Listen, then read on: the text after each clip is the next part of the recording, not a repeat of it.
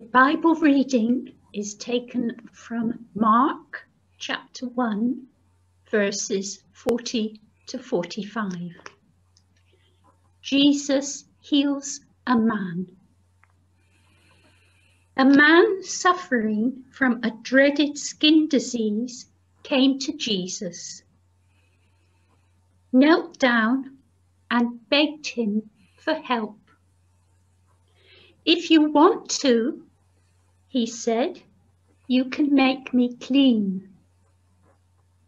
Jesus was filled with pity and stretched out his hand and touched him. "I do want to," he answered. "Be clean."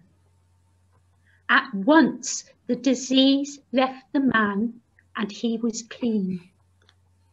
Then Jesus spoke sternly to him and sent him away at once, after saying to him, "Listen, don't tell anyone about this, but go straight to the priest and let him examine you. Then, in order to prove to everyone that you are cured, offer the sacrifice that Moses ordered." But the man went away and began to spread the news everywhere.